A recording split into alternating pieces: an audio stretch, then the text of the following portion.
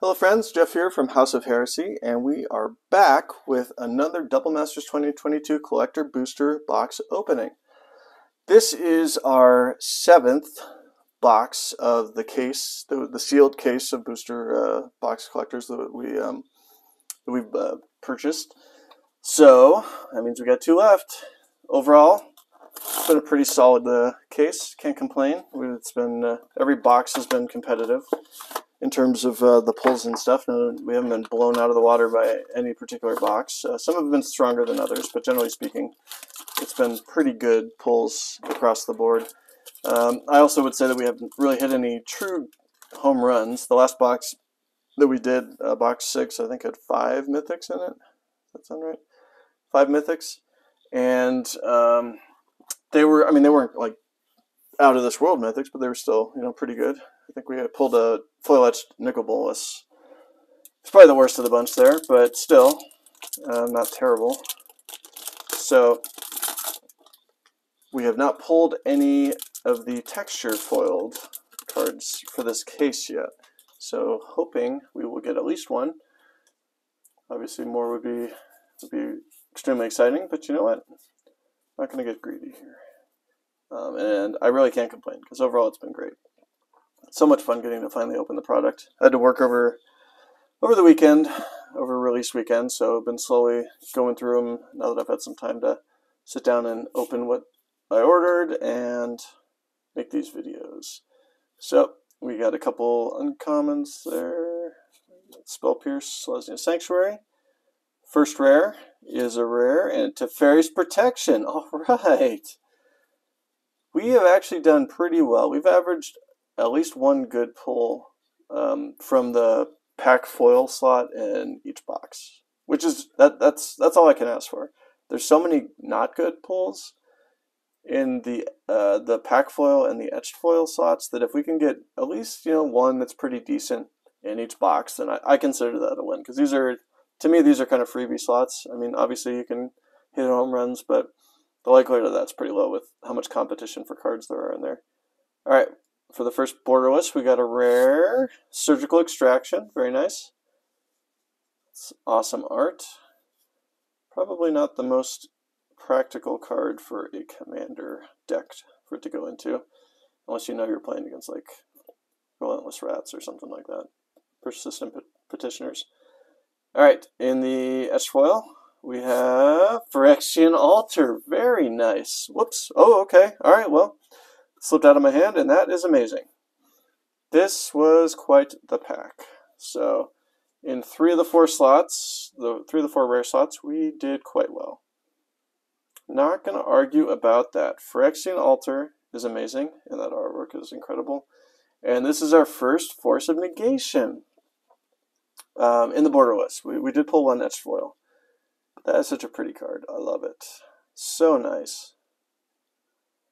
So nice. Really glad I get to see it in person. Hold it in my hand. Alright. That was awesome. And that's just a rare, even though it's a really, really nice rare. Okay. Whew. Alright, well, we are starting out pretty strong. That was a good pack. There are not a ton of packs that have quite that high quality across the slots there. All the different cards. Alright, so we got a Thought Scour, we got an Izzet Blowworks, we got a Coiling Oracle in the foil borderless, a Blood Artist in the foil borderless, very nice looking card. Alright, first one of this pack is a rare, Grand Arbiter, Augustine IV, okay. Buddy who loves this card, it's one of his commander decks. Very painful to play against, but it's a good time. Alright, in the borderless foil, borderless non-foil, rare, Privileged Position, very nice. This is a pretty cool card. I don't actually think I've pulled the non-foil version of this, but it looks like this one would be a lot of fun to play with. And in the etched foil, Greater Gargadon. Alright, I actually don't think I've pulled one of these, so guess I was due. Alright, and then in the final slot, we have a rare. Alright, I guess we're going to double up on the old Grand Arbiter in the foil. I'm actually not sure if I pulled him in foil yet. I can't remember, but That's cool. You know, it's no Force of Negation, but it's still it's a pretty card. All right, that pack not quite as good. Privileged Position was nice, but the rest of them not as great. No offense, Grand Arbiter, or my friend who plays him. Sorry, Zach. Okay, so then we got Quasali Pride Mage. It's funny, until I opened this case, I hadn't opened any of them, or pulled any of him in the borderless, and everyone else was pulling a million. Alright, Young Pyromancer. This is only my second one of him, so he is probably one of the more uncommons that, for as far as like my luck goes. And I don't think I have him in the foil yet, so that's really nice. We got, hey, there he is again, Mr. Quasali. Okay, first rare. Is a rare. Lavalanche, alright, I don't think I pulled that one. I know it's not a great card, but that's pretty cool art. That city's just getting wrecked.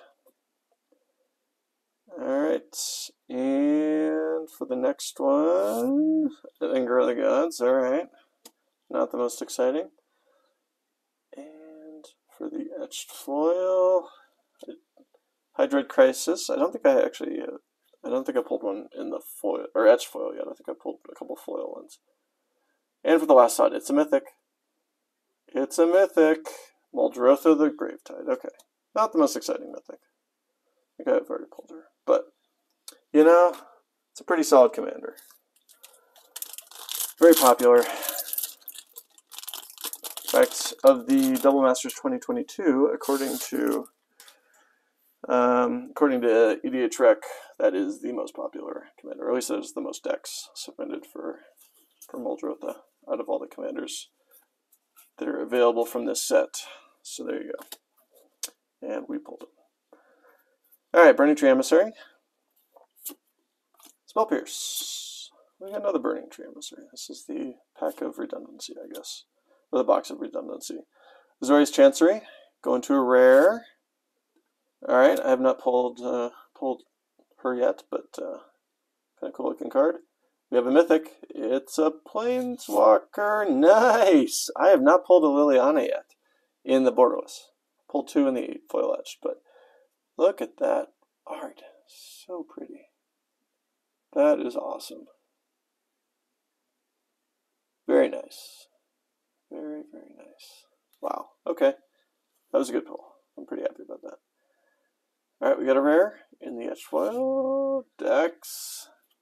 Duplicate, who I have not pulled yet, so again, the completionist in me is happy, the player and collector in me is not. Alright, and the last card of this box is a mythic. Is a big boy. Oh, there we go. There we go. Look at that. We have pulled our textured foil. Mr. Ulamog, the Infinite Gyri himself. And he is as beautiful as an Eldrazi could be. I'm sure his mother loves him. But that is a beautiful, beautiful card. Very, very nice. That's pretty exciting. I pulled Emrakul in just a random box that I had ordered from as part of the pre-order from a different vendor. I want to say it was Amazon. So to get two with only having one case is pretty nice. Because outside of getting a case, I think the likelihood is fairly low that you would pull it in a box. Beautiful. And the last card in the pack, too. That seems to be somewhat common in the different videos that I've seen. So, alright. We are going to take a moment, and we are going to sleeve him, because he is a pricey little boy there. Mr. Big Man. So we will actually double sleeve him. That is usually what I do with my cards.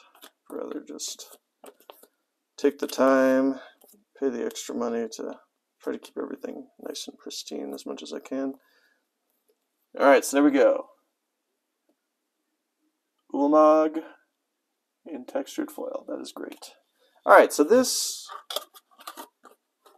I would consider to be by far the most home run pack we've got. It's still, I mean, it's not over the top in this, like obviously getting a textured foil is amazing, but the rest of it wasn't like super crazy, so not not what I would consider to be like completely over the top, but still, I mean, getting Ulamog textured, getting Liliana in the borderless.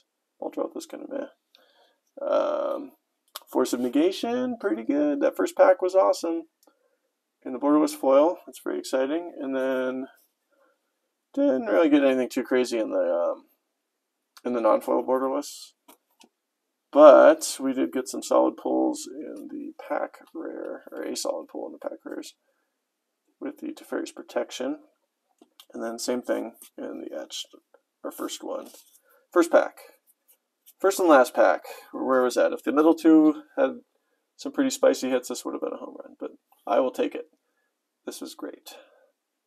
All right, well, thanks everyone for watching. I really appreciate it. I hope you had a great time watching this. I certainly enjoyed getting to open that, so very excited, if you can't tell. If you liked what you saw, give me a like. If you want to see what's coming, still got one box left in the case, and lots of other fun content that'll be coming down the road. Please give us a subscribe, and then throw some comments in there. Has anyone else pulled a textured foil yet? If so, let us know. We will hope you have a great day, and we will see you next time.